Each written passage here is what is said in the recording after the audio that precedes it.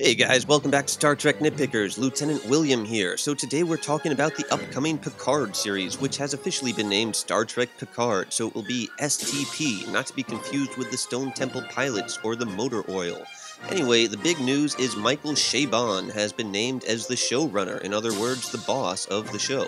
So who is Michael Chabon? Well, Michael Chabon has been involved with the writing of the Picard series from the very beginning, but he's never been a showrunner before for any show. He's never even come close to doing something like this. He's really very inexperienced when it comes to working within film and television. He is a Pulitzer Prize winner, though, and he also has a Nebula and a Hugo Award.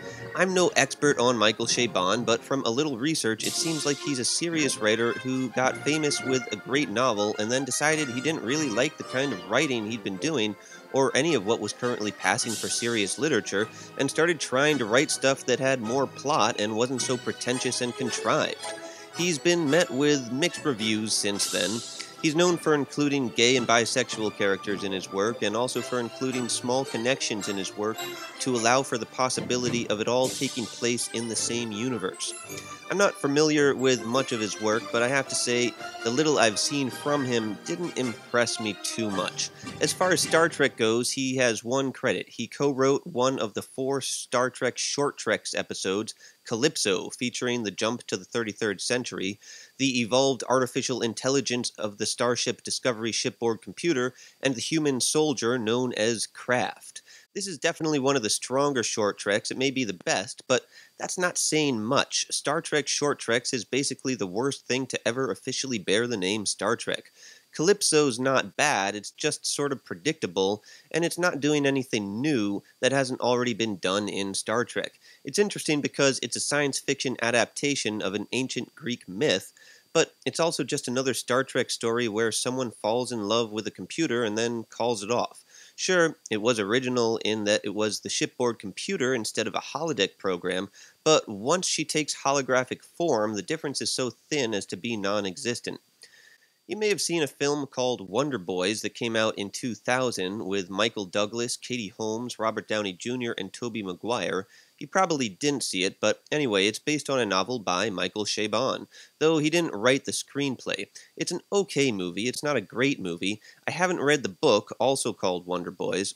When the film was filming, someone actually told Bob Dylan about it, and he decided to write and record a song for it. The song, called Things Have Changed, is a terrific song, and it won the Oscar that year for Best Original Song for a Film. The song is much better than the film. If you saw Spider-Man 2, also with Tobey Maguire, about a third of that film is taken from a script that Michael Chabon wrote. Director Sam Raimi wanted Chabon to write the third Spider-Man movie, but it didn't happen. Chabon was also involved in writing the lyrics for the Mark Ronson album Uptown Special, so make of that what you will. Don't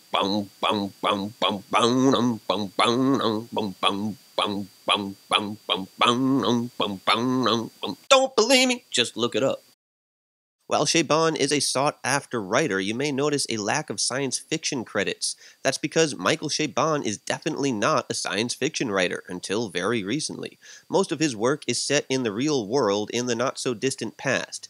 He's dabbled in fantasy, and he has an alternate reality or two here and there, but nothing called science fiction really, until now.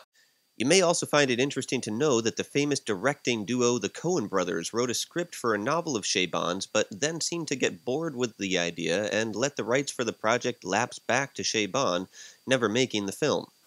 Chabon won the Pulitzer for a novel about 2 Jewish cousins who make it big writing and drawing comic books around the time of World War II. It's called The Amazing Adventures of Cavalier and Clay. Chabon has also dabbled in comic book writing himself. Of course, the last time we saw Captain Picard, it was in a comic book, Star Trek Countdown, which is an official tie-in to the first Star Trek thing to come out under the new Bad Robot license, Star Trek 2009. The film that first showed us the Kelvin timeline and how it connected to the universe we all know and love of Picard. Bad Robot is J.J. Abrams' production company. Alex Kurtzman was one of a bunch of writers involved in writing the new Star Trek movies, and he was then put in charge of Star Trek Discovery. Now, some people believe Chabon has been made the showrunner for Picard because Alex Kurtzman is being sidelined and removed from power after a disappointing financial return and only mixed reviews with Star Trek Discovery. Kurtzman can't officially be fired as the head of all things Star Trek because he has a 5-year contract. But the fact that they're putting someone with no experience in as showrunner for Picard is interesting. Chabon's a serious writer, so I want to say I have some faith in him. Patrick Stewart should bring some quality control to the project, so that's another reason to have faith in this series, even if Picard has lost faith in himself, or in us, as the interviewer suggests in the preview for the show. Okay, now I brought this up in my in-depth analysis of the preview for the show, but I wanted to talk about it a bit more. There may be a hint that the Borg are involved in this new Picard show in the preview. If you look at all the other labels for wine from the Picard vineyards from Chateau Picard throughout the other shows and movies, it never says it's a Burgundy.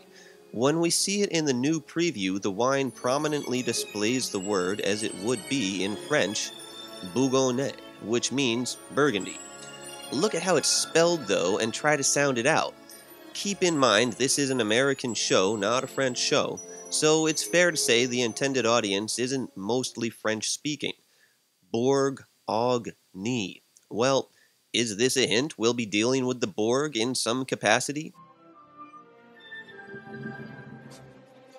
In the Next Generation episode Family, which is the first of only 2 times that we see the Picard family vineyard, the heart of the episode is Jean-Luc's struggle to face the trauma inflicted upon him by the Borg. So by setting the preview in the vineyard and then focusing on this word that English speakers will pronounce Borg, og, ni, well, it's just the kind of thing a clever writer would do to make a Star Trek fan think of the Borg, without ever actually mentioning them. It's almost like a subliminal message. I could be way off. Haha, stupid American, you cannot pronounce anything. Anyway, let me know what you think about Michael Chabon and the Borg, and please subscribe. Thanks a lot, everybody. Live long and prosper.